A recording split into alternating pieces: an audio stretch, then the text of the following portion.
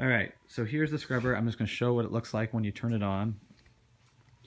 You come back here, turn this guy on, you're going to see how many hours are on it. It's going to show you what your battery level is here, and then you have an option to turn up how much water is going to be put down. And then to turn this thing on is we're just going to hit this little button here. But first, before we do that, we're going to add water.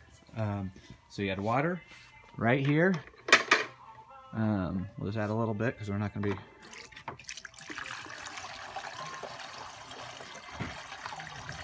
Not going to be running this thing too long. All right. So this thing's turned on. Back here, we're going to let the squeegee down, and we're going to also let the front deck down. So that lets the front deck down. This lets the squeegee down, and then I just hit this button here, and that's going to turn on the back. And also, once I hit this little activate button here, it's going to activate the machine, and you're going to see up here. Just look down here.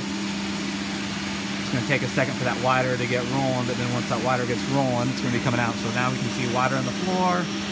And here's what I want you guys to really notice is how this thing just picks up everything.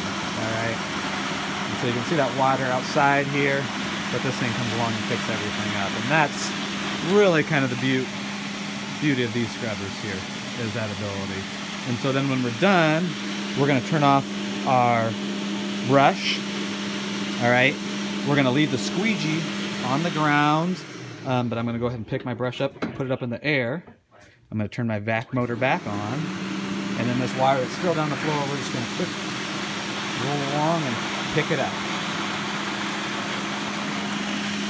And so what you can see behind us is a stretch of floor. There's just not water back there. There's not